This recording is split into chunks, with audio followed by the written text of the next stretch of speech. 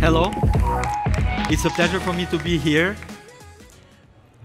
I would like to speak today about diagnostics, and when I say diagnostics, I mean not only health-related diagnostics, but also environmental monitoring. So nowadays we have a lot of issues, a lot of challenges. In fact, aging of populations, just to consider that by 2050, 2 billion of people will be more than 60 years old. Chronic diseases, 7 of the top 10 causes of death.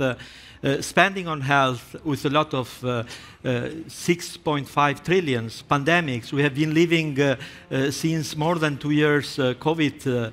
But also environment, a lot of contamination, chemical, biological contaminations. And considering all these, in fact, we have conventional laboratories that are working fine. These are very good because they have very good sensitivity, they have information capability, they are suitable also for basic research in addition to giving service to the people. But also they have problems related to the cost. They have problems related to the time, so they are time consuming. They are related to large equipment, as you probably know. And also they request specialized users and facilities. And also sometimes they have low throughput for what they are requested.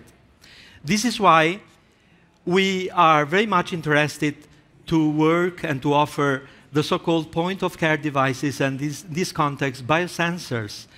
But for these biosensors, for these devices to be useful as point-of-care, they should be, we say, reassured. And this means that they should be able to give response in real time, should be connected with an easy sampling mode, should be affordable, sensitive, specific, user-friendly, rapid and robust, equipment-free, and also delivered to those who need it. Think just about COVID tests. So we had a lot of need about this kind of devices, and all these devices should fulfill this kind of these requisites. So otherwise, shouldn't be possible to afford our need for these circumstances. So this is why we are focused in a kind of nanobiosensors that are using sustainable platforms like paper, plastics. We are using printing technologies that are fast, cost-efficient, and we are trying to integrate nanomaterials within these platforms. And of course, trying to integrate because you need to do some electronics, you need to connect, and we are also working in smartphone-related connections with these devices in our laboratory at Catalan Institute of Nanoscience and Nanotechnology in Beaterra, just 20 minutes by car from here. So, and the idea behind all what we are doing is why not to move from what we have nowadays, centralized fabrication of this kind of devices to we call ubiquitous fabrication. So instead of distributing these devices to be used as point of care, why not to distribute the technology?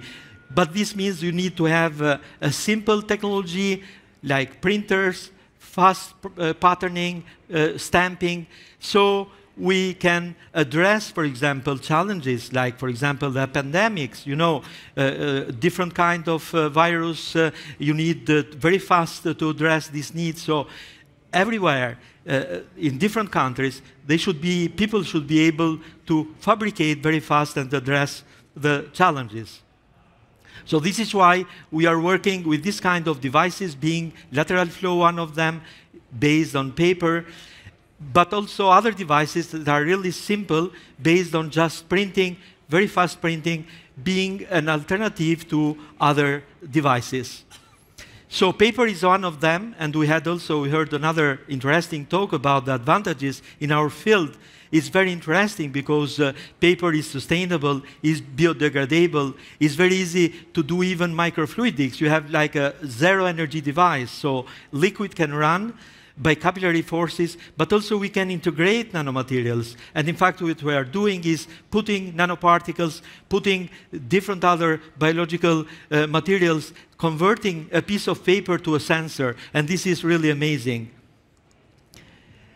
This is just an example from the devices we are developing, and this is based on graphene, taking advantages of this material, using this as a simple device to control the breath that may be with interest for future application in diagnostics in addition to other fields, giving a very fast response, but as you can see, is very easy to use and of course very easy to be produced anywhere in the world.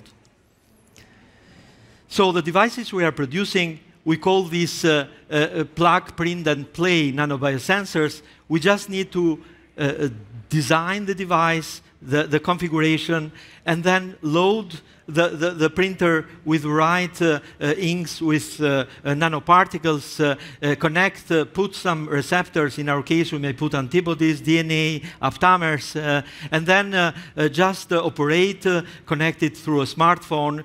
And this is just one application we did in relation to a biomarker for health disease. So it's really very, very fast. As you can see, you print as you print in your office with a office printer. So it's really very, very interesting, and you see also microfluidics occurring there.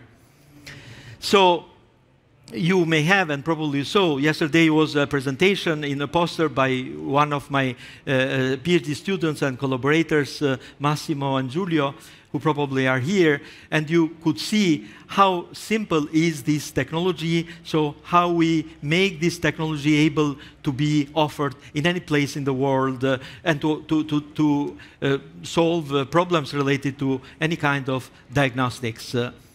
And of course, we are moving forward, doing much more science and technology, putting always in these simple platforms, DNA nanotechnology, for example, to detect antibodies, but also to detect SARS-CoV-2 spike protein with interest for pandemics that we have been working since the beginning. This is another example of our devices, still sustainable devices we are wishing to offer, and in this case as a wearable. So instead of having a standalone sensor, you have it already in your body, and this can be used, for example, in this case, for copper detection with interest for some diagnostics.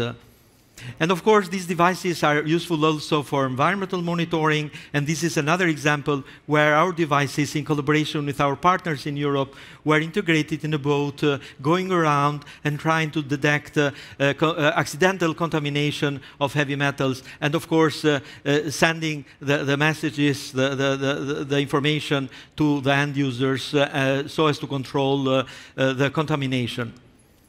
Of course, we need to put more efforts, and in fact, this technology is quite amazing, but still, we are trying to integrate in these paper-based sensors more nanotechnology, more nanomaterials, so as to develop the next generation of these sustainable, simple platforms with interest for diagnostics, addressing issues related to the sensitivity, issues related to multiplexing, etc., that are very important for real scenarios, either in clinical analysis, but also environmental monitoring.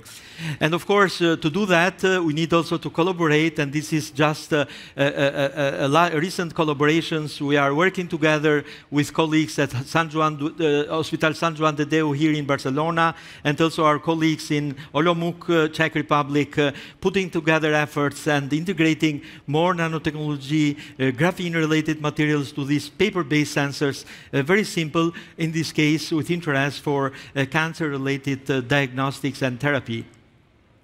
Of course, to do this, to make these devices offered for such kind of applications that we call it a democratization of diagnostics is something fantastic, but you need, of course, to develop furthermore new materials, to explore new materials, but also materials with cost efficiency, but also devices with portability, sensitivity enough. Reproducibility is very, very important, and of course, sometimes you need these to have equipment free.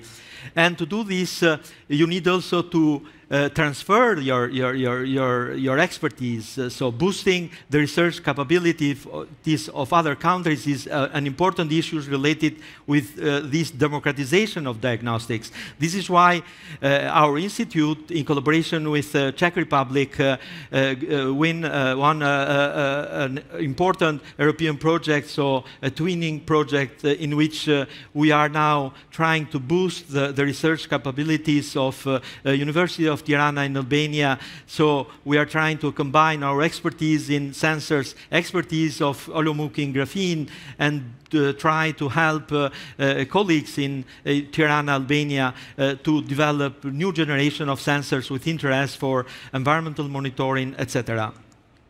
So this is all I wanted to say, and of course to do that we have a lot of, we have sponsors, we have support by our institutions all over the world, and overall I would like to thank my collaborators, so some of them are missing, but those who are doing all this amazing work, this is just a part of these works, but we are convinced that these kind of devices are going to be very, very interesting in the future, and overall in what we expect and we believe to democratize the diagnostics nowadays, so as to have cost-efficient devices to address issues, important issues with our health and also environment. Thank you very much.